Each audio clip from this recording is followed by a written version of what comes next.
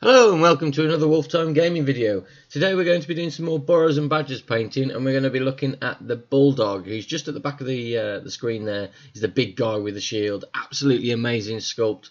Fantastic model. He's really big as well. Put some of my mice next to him and he looks absolutely massive. But let's get the kettle on and we'll get started.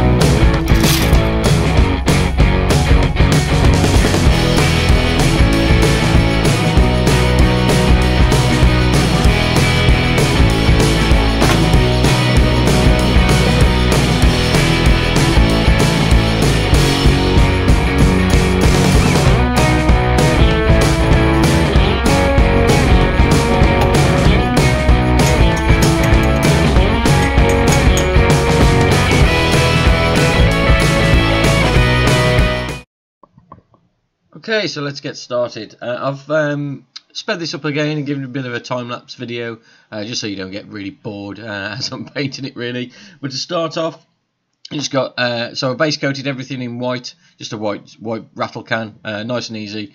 Spray it all. And don't obviously go too thick, but yeah, it gives you a nice base coat to actually work off. And the first thing I did was actually go over with white scar on his on the actual clothing over the top of his armor. You'll see why a little bit later. I've got a shot at the end showing him with his forces. Next step with the Bulldog was the Xandri Dust. Again, Xandri Dust, absolutely fantastic colour. Always put Xandri Dust on one of my models. And this one's no exception really, because he's like Bulldogs are naturally tan and white, so it's ideal for the actual model itself. So I copied again a photo of a Bulldog basically. So you got the white down the middle of his head there. Just to highlight the Xandri Dust as well, I did use a little bit of a Shabti Bone, all Citadel miniature paints, these ones. So a Shabti Bone just over the top there, just to give it a bit of a highlight. I then moved on to a Baden Black, just to go into the nose really, just so he's got black nose, and around the mouth. Bulldogs tend to have like a snarly sort of mouth, so I went into his mouth and around sort of his lips and things, just to give him that more like darker snarl look to him, and I highlighted that a little bit later as well. And I also painted the shield black as well, which I've done with the other knights I've got from Burrows and Badgers as well. So the actual shield itself is black. I then went and highlighted the shield in the next step as well, with a grey paint, Dawnstone, but you'll see that in a moment. Just to finish off the eyes, I did actually go back and put a little bit of white scar into the eyes here, just so I can get that down while everything else was drying. And I just put a little black dot essentially in the middle of the iris, which I'm actually working on now. You can see I was tried to get that perfect essentially. The paint on the rest of it wasn't still dry, so I moved on to corn red. He's got like a little money pouch type thing, or I'm saying it's a money pouch anyway, just on his belt. So I went with reds for this. Started with a corn red, then highlighted with Mephiston red, and a final just little layer paint of Evil Sun Scarlet as well, just to really make that pop from the rest of the model. So one bit of the model that's actually quite bright as well. So at that point I actually moved on to these belts, which was Rhinox hide. Rhinox hide sort of my standard really for doing any sort of leather work, any browns and things. I always start with Rhinox hide and then go up from there. So you just have to really take your time with this, especially seeing as you had like his sort of jacket type thing on there, and I wanted it white. I mean, I could go over it after, but obviously that's not ideal. You just have to really take your time with this one.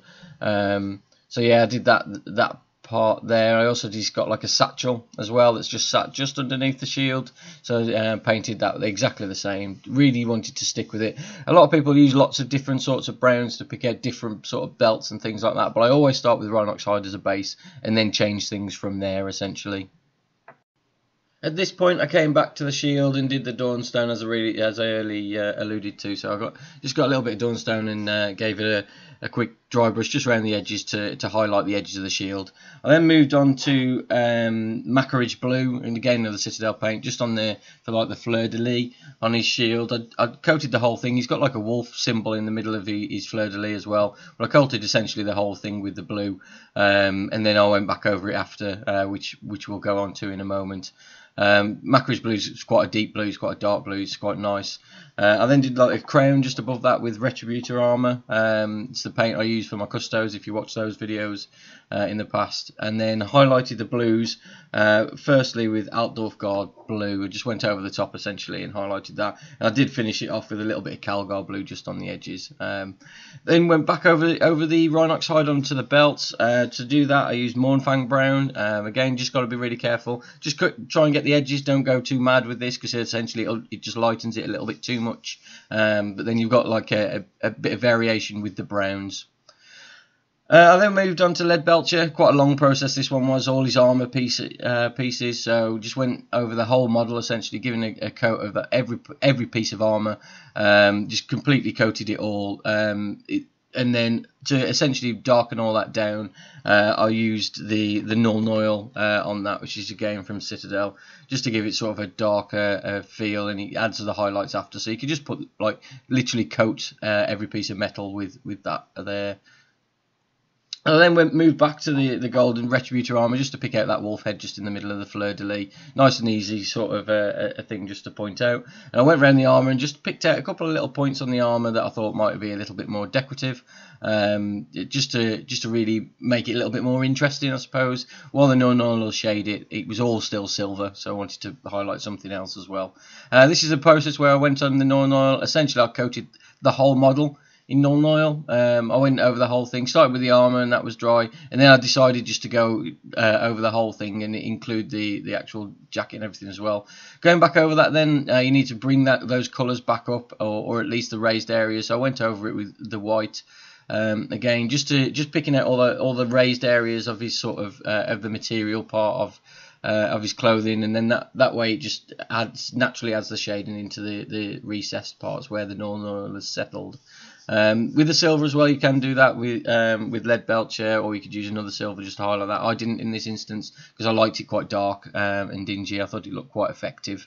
As well, there are bits on the head you could highlight as well, bits of the hands, just on the knuckles, just essentially going back and using exactly the same colours as before, because the Null Oil will essentially darken the whole model down, so it's essentially bringing it back up to the colour you originally painted, but only on the raised areas, which means it adds that dynamic sort of a depth to all the like the crevices and creases in every part of the model. But yeah, I really enjoyed it. You can see here I'm just highlighting the white on his head again, just to really bring that colour back up, because it went a little bit too dark, so I turned it almost a browny sort of a colour. Then we moved on to the base. I used Corvus Black for the actual rocks themselves. Went over it with Dawnstone, a quick dry brush with Dawnstone, and finally picked out the last little details with Celestra Grey, just on the rocks. Nice and easy, all dry brushing really, once you've got that the original colour at the bottom. You can see it's literally just a really fast process. If you want to learn about dry brushing, there is another video I've got on there. Then for the base again, I used Rhinox Hide just because I had it sat on my desk. It's an easy colour to go for. I did the same with the Border Collie and the Red Kite as well.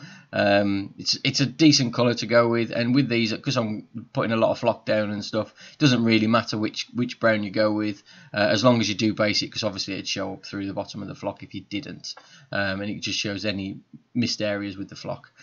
So around the bases, I always go with black on every model I do. I never really go with any other colours. Whenever I do, I always end up changing it because I don't like it. I think the black really frames the whole model itself, and looks quite effective. To do that, I use the Abaddon Black. I've got some old Abaddon Black that essentially I'm using for basing at the moment, so I just coated that, and I think it really does add that little bit to it.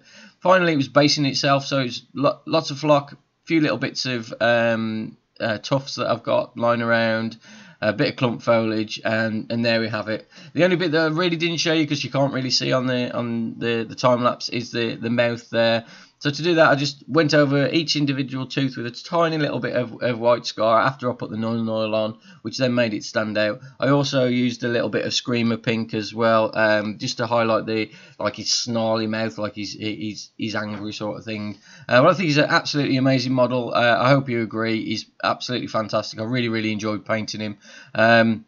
Make sure you like the video, guys. If you do, comment down below what you think of him, what you think of what we're doing so far as part of Wolf Time Gaming. We are a father and son's team, so we're just playing around really with video editing and things.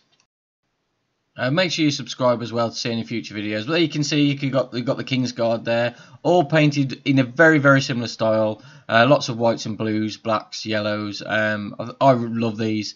But that's essentially this little warband finish. It's probably not. We're going to get more, but there we go. But make sure you subscribe to see any future videos, and I'll see you in the next one.